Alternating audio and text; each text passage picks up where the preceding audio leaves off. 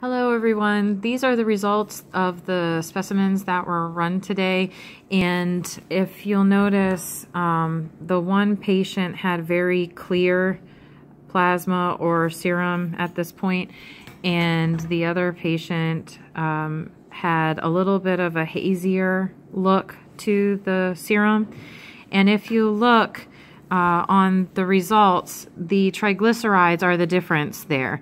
So triglycerides, if they're elevated or within a certain range, they're going to cause the specimen to be a little more hazy than the other. So a good rule of thumb is if it's clear, you're expecting there to be less than 200 milligrams per deciliter of triglycerides in the plasma or the serum.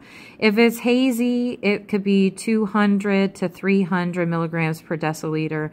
The one on the left is slightly hazy, but as you can see on the printout, it wasn't 200. So it's a rule of thumb. It's not, completely accurate or something that you can use as a diagnostic tool. So that's the difference with those.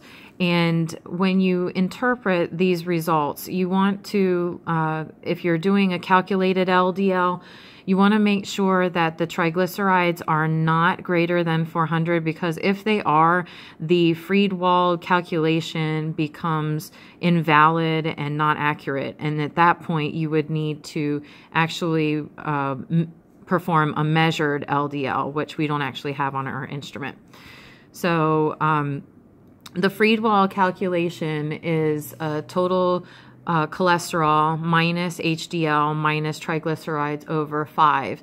So if you have elevated triglycerides that are over 400, that calculation becomes obsolete.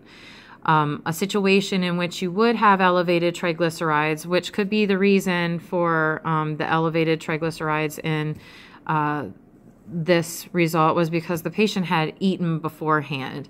Both of these are actually random specimens. They are not fasting lipid panels.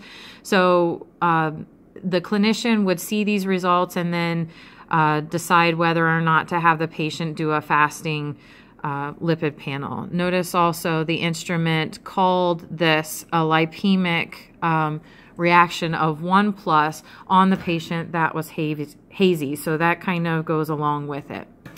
Thank you for watching, and if you would like to continue to see videos, please subscribe and you'll automatically get updates when I put the videos up. Talk to you later. Bye.